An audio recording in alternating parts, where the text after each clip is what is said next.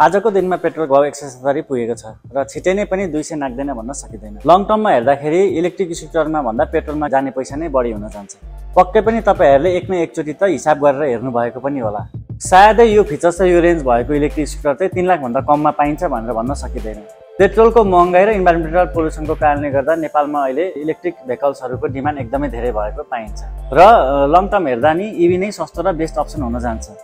यो देखिरहनु भएको स्कुटर चाहिँ इटालीमा डिजाइन गरेर चाइनामा एसेम्बल भएर आएको हो, जसमा चाहिँ ग्रन्थ इभीले नेपालको बाटोको लागि भनेर कुनै कुराहरुमा कस्टमाइजेसन पनि गरेको छ।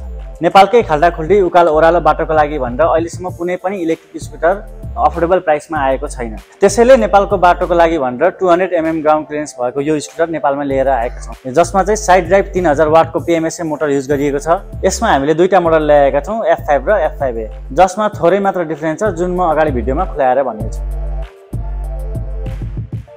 Now let's talk about its features. फर्स्टमा चाहिँ म ब्याट्रीको कुरा गर्छु। ब्याट्री चाहिँ LFP ब्याट्री युज भएको छ यसमा। यस ब्याट्रीमा चाहिँ आगो नलाग्ने फायर प्रुफ हुने हुँदाखेरि चाहिँ यो ब्याट्री चाहिँ एकदमै विश्वसनीय मानिन्छ र यसमा चाहिँ 2000 साइकल हुन्छ। 2000 साइकल भनेको चाहिँ 20% बाट 100% सम्म चार्ज हुँदाखेरि चाहिँ नर्मली 1 साइकल काउन्ट हुन्छ। त्यस्तै गरी हामीले हरेक चोटी चार्ज गर्दाखेरि 2000 चोटी सम्म चार्ज गर्न मिल्ने यो ब्याट्री चाहिँ धेरै टाइमसम्म टिकाउ हुने ब्याट्री भएको कारणले गर्दाखेरि चाहिँ यो चाहिँ विश्वसनीय ब्याट्री मानिन्छ। हामीसँग चाहिँ दुईटा भेरिएन्टको स्कुटर भएको कारणले गर्दाखेरि दुईटा रेन्ज पाइन्छ, जसमा चाहिँ F5A मा चाहिँ 90 to 110 को रेन्ज पाइन्छ भने F5 मा चाहिँ 70 to 90 सम्मको रेन्ज पाइन्छ, जुन चाहिँ कस्टमरहरूले चाहिँ आफ्नो इच्छा अनुसारको रेन्ज अनुसारको भेरिएन्ट चुज गरेर लान सक्नुहुन्छ। र यो ब्याट्रीलाई फुल चार्ज गर्न चाहिँ 4 देखि 6 घण्टासम्म लाग्छ। हाम्रो दुईटै मोडलको स्कुटरहरुमा चाहिँ अगाडि 16 इन्च पछाडि 14 इन्चको टायर युज गरेको छ, जसमा चाहिँ 200 mm को ग्राउन्ड क्लियरेन्स प्राप्त गर्न सक्नुहुन्छ। त्यसकारणले गर्दाखेरि चाहिँ कुनै पनि खाल्डाखुल्डी भएको बाटोहरुमा नेपालको कच्ची रोडहरुमा चलाउँदाखेरि तपाईहरुलाई कम्फर्टेबल फिल हुन्छ र यसमा अगाडि ठुलो टायर साइज भएको कारणले गर्दाखेरि कर्नरिङ गर्दाखेरि पनि अगाडि सानतिनो ढुङ्गाहरु आयो भने पनि कहीँ पनि प्रब्लम नहुने स्मुथली बाइकहरु चल्ने हुन्छ। अब कुरा गरौँ साइड ड्राइभ मोटरको। यस स्कुटरमा चाहिँ साइड ड्राइभ मोटर प्रयोग गरेको छ, जुन चाहिँ चक्काको साइडमा लगाइन्छ र यो चाहिँ PMSM टेक्नोलोजीमा आधारित मोटर हो, जुन चाहिँ टेस्ला कारहरुमा पनि प्रयोग गरिएको छ।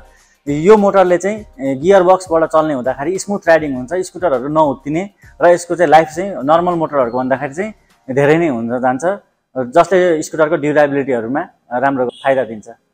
यो F5A स्कुटर चाहिँ एकदमै स्पोर्टी टाइपको स्कुटर छ, जुन चाहिँ यंगर जेनेरेसनहरुलाई पनि मन पर्छ। यो स्कुटर चलाउँदाखेरि चाहिँ प्राय इलेक्ट्रिक स्कुटर होइन कि भन्ने पनि भनेको सुन्न पाउनु हुनेछ। F5 स्कुटर चाहिँ अलिकति क्लासिक लुक्सको छ, त्यसमा चाहिँ यो जतिको अलि स्पोर्टी छैन, तर त्यो पनि धेरै मान्छेहरुलाई मन पर्न सक्छ।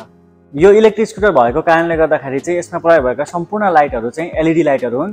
लाइटले चाहिँ एनर्जी सेभ गर्छ र ब्याट्री चाहिँ धेरै वेस्ट हुन दिँदैन, त्यो पनि रेन्जको हिसाबले एकदमै राम्रो कुरामा मानिन्छ। यस स्कुटरमा चाहिँ अगाडि हेडलाइटको डिजाइन र पछाडि टेल लाइटको डिजाइनले गर्दाखेरि चाहिँ स्पोर्टी लुक्स देखिन्छ। यसमा चाहिँ CBS ब्रेकिङ सिस्टम छ विथ डुअल डिस्क ब्रेक र यसमा अर्को ब्रेक रिजेनेरेटिभ फिचर छ, जुन चाहिँ ब्रेक लगाउँदाखेरि वेस्ट भएको ब्याट्री चाहिँ सेभ गर्छ र त्यसले गर्दा पनि तपाईको वेस्ट हुने ब्याट्री चाहिँ सेभ गरेर रेन्ज अझ बढी पाउन सकिन्छ। यस स्कुटरमा प्रयोग भएको कन्ट्रोलर चाहिँ क्यानभस कम्युनिकेसन कन्ट्रोलर हो, जुन चाहिँ इलेक्ट्रिकल कम्पोनेन्ट्सहरु इलेक्ट्रिक स्कुटरमा भएको कम्पोनेन्टहरुको चाहिँ सेन्ट्रलाइज इन्फर्मेसन युनिट हो।